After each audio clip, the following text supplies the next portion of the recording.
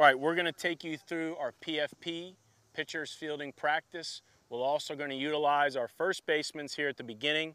Then we'll implement our middle infielders, then our third basemen, as well as our catchers. So it's a great drill for your pitchers, but it's also a great drill for the entire infield. Here we go, PFP! Yeah!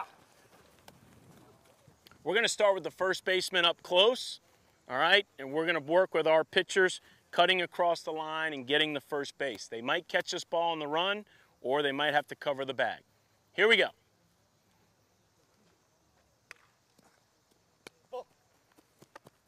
For the purpose of this drill, we flip it to the pitcher every time, just to practice this transition. Pitchers have to know sometimes they're going to cut this ball off, and they might have to beat the guy to first themselves. Again, this is when the first baseman is up close. We have a potential bumper hit guy.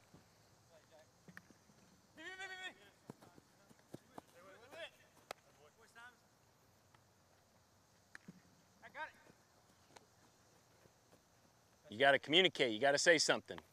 Okay? That's why we have to talk. Communication.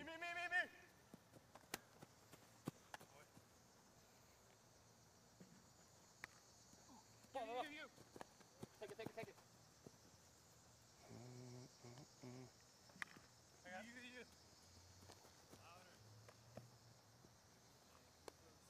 Good. Our number one goal is to get the guy out at first. We sprint through the bag. And then we will break down as that guy might be trying to round third. With 2 outs, if this guy's called safe, he could try to score. Maybe he was running on the pitch. But we always want our pitcher in tune that there's another guy on base. We're going comebackers. We teach our first basemen here to be low, as you never know what throw you'll get. Here we go.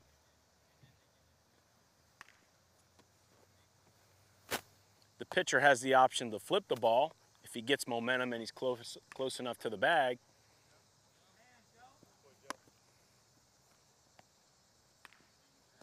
Nice play.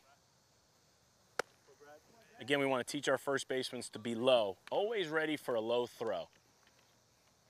It's very easy to go up and catch the ball. It's difficult to catch a low throw if you're standing tall.